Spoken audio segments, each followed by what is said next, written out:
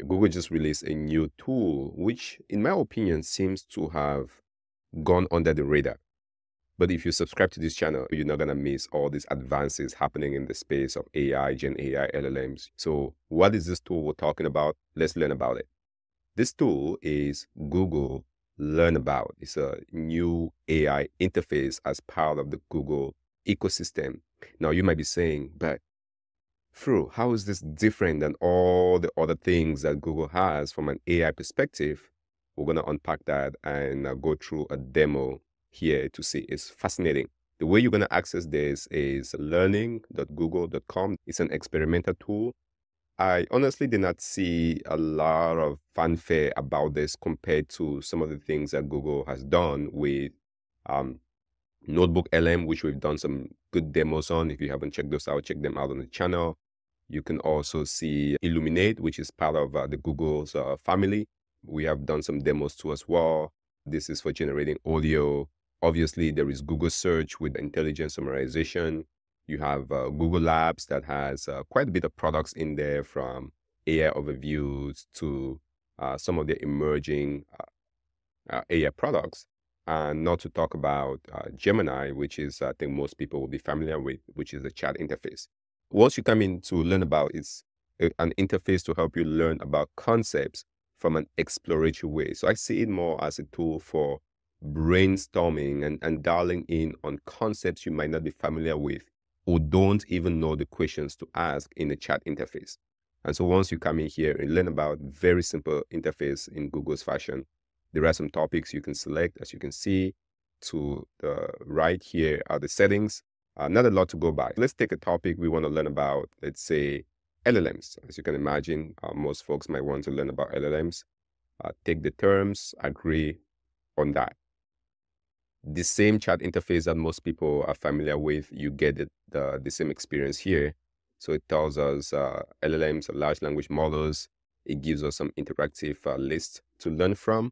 What's interesting at the end is asking, do you want to simplify the topic, go deeper, get images? You're getting that harmony or that blend of what you would get from a Google search in addition to what you would get from like a Notebook LLM. So let's go deeper on LLMs. Here are some suggested topics on this concept. As you can imagine, somebody coming to LLMs. One of the challenges I've seen with chat interface is you don't always know the questions you're going to ask, right? It could be very challenging when you have a blank input screen and you don't know the questions to ask because you don't know the topic that well. So having these suggested topics based on the question or what you want to learn about, I think becomes really interesting. Here, it does tell us the LLM capabilities. You can see what is in the picture. Those are things that are common in Google. Now, what you can do too is, let's say I want to switch between talking about LLMs and I want to talk about maybe Gen AI as an example. Now, this opens up almost like a new chat interface. It should add a new card suggestion here, and then you can go back and forth between that. So now we have this new card. I can go back and chat with LLMs if I wanted to learn about that, or I could chat with the generative AI if that is what I need to learn about. So that's really to learning about this. I see it more as a means to explore or to brainstorm, especially on concepts you're not aware of. And you're using the power of Google search behind to surface these links, which you can then click and explore and watch the YouTube video or go to the blog post. Very similar to how you would interact with the regular or the classic Google search engine, because it's been around for so long anyways. So, and you can like this, obviously, say this is correct as an example. I think feedbacks to the searches or the results tend to help, and it says, why does it matter? Now, one question you might be asking is, how does this differ from Notebook LM, right? I think one of the big difference with Notebook LM, if you've worked with it, you can see I'm working on a notebook here, is the fact that you have to add your sources. Notebook LM works well when you bring in high quality sources and then generate your audio summaries, which is a big piece of Notebook LM. So you got to bring in the sources, and it's not a trivial exercise to bring in the sources.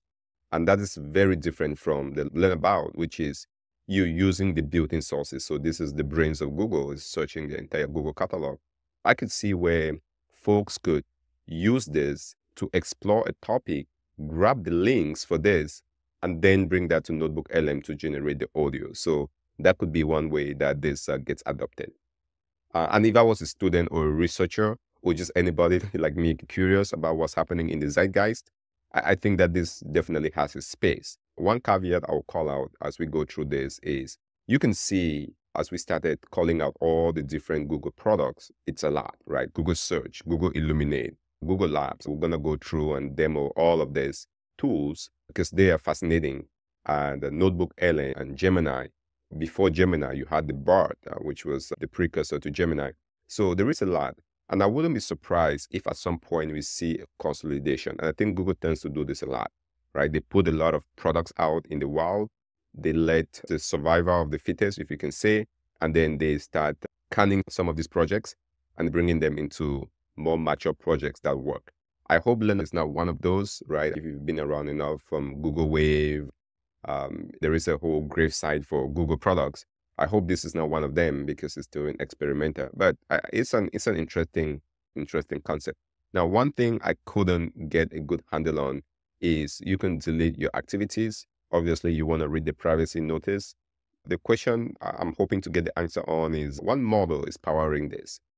My suspicion is that this is powered by the Gemini model, right? I think Google probably has Gemini, and now they're infusing Gemini in all of these products and different interfaces. So that would be my suspicion, but I think the documentation might say otherwise. I'll leave it in the comment section below if I find something different. And then, is your chat retained? If I leave and come back, is this chat retained? The unfortunate answer to that is no. If I refresh this page and come back, essentially you're starting from scratch. So the chat we had before is all gone. This is truly an experimental product. I wouldn't rely too much on this if you want long-term persistence of your chat. The last thing before we drop off on this is if you search, and let's say we do Gen AI here, Google has the search interface. It links to Wikipedia, it links to a lot of things. It gives you the AI overviews, but guess what you also get? You get the sponsored ads, right? And that's how Google makes pay the bills. And the question therefore is, if you come in to learn about and you still get those links the way you get, at some point are we going to be seeing ads in here?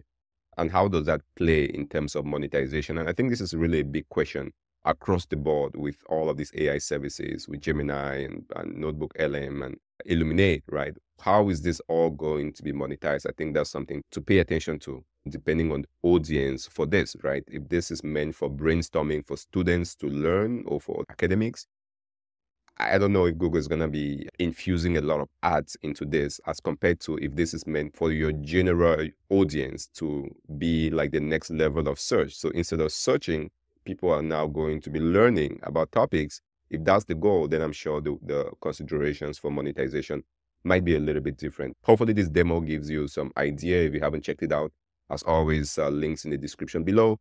And if you haven't subscribed, please do subscribe here on DemoHub. We dive into new emerging technologies and AI. We unpack those, we showcase demos, and hopefully you get value out of it. This has been Fro with DemoHub.